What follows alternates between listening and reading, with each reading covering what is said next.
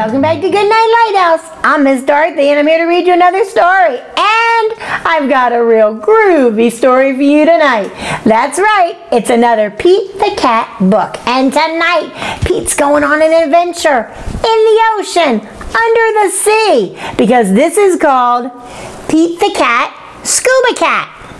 Pete the Cat, Scuba-Cat.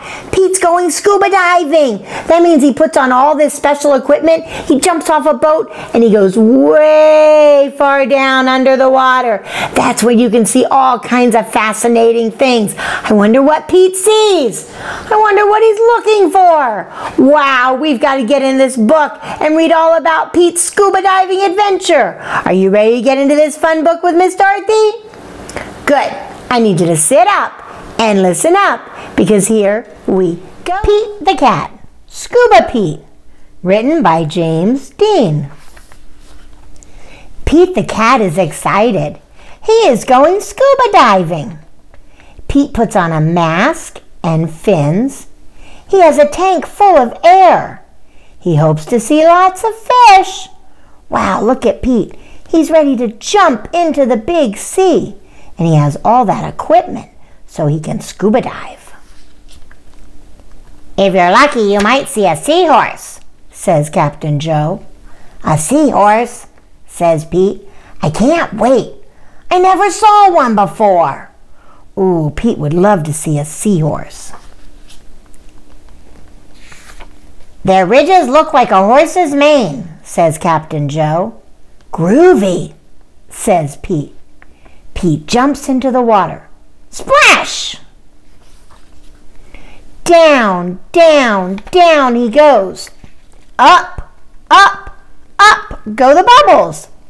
Pete looks for a seahorse.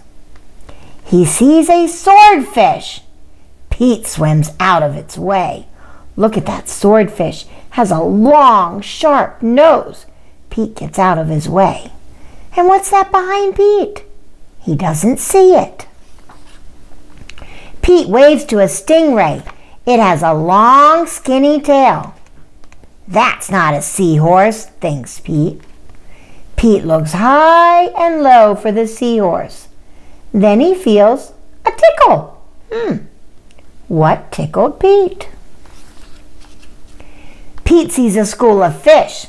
They all look alike, except for one. It puffs up. It's a blowfish. It's not a seahorse. Look at that big green blowfish. Those are so neat because they blow up like a balloon. And Pete doesn't see the seahorse. Do you see the seahorse? Where could one be? Pete looks in the rocks. What is that? It's an octopus. It has 8 legs. It is not a seahorse. Pete feels a tickle. What could it be? Pete turns. He sees a cave. Is there a seahorse inside? I don't know if there's a seahorse inside, but I think there's a seahorse outside. Pete sees a crab with claws. A seahorse does not have claws, Pete thinks. The cave is getting darker. Pete feels a tickle. Then he sees an eel. Pete swims past it. It's too long to be a seahorse. Oh no, it is too dark to see. How will Pete get out? Pete sees a jellyfish. It glows in the dark. Pete is almost out of the cave. He sees an angelfish. It is very colorful. Pete is out of the cave. So why is it so dark? Pete is in a shadow. He is in the shadow of a whale. Yikes! Pete wishes he could jump on a seahorse and ride away. Pete hops on a sea turtle instead, and it takes him to the boat. I do not see a seahorse, thinks Pete. He feels a tickle on his tail. A seahorse! Cries Pete. What a surprise! Pete's so silly. It's been there the whole time. "You were with me all along," says Pete. "What a cool adventure." Pete had such a good time, and all he wanted to see was a seahorse. But the seahorse was there the whole time, and Pete didn't even know it. The seahorse kept tickling him, and Pete's like, "I don't see a seahorse. I saw the seahorse. Did you see the seahorse?" Pete was so busy looking at all the other great, wonderful things under the sea that he didn't notice the seahorse till the very end. But then he finally saw it, and what a great adventure he had. Scuba diving is so much fun. Maybe that's something you can do when you get bigger. You know, going in the ocean is pretty exciting. There's so many neat things under the sea. We'll have to see about doing that sometime. Just like Pete the Scuba-Cat.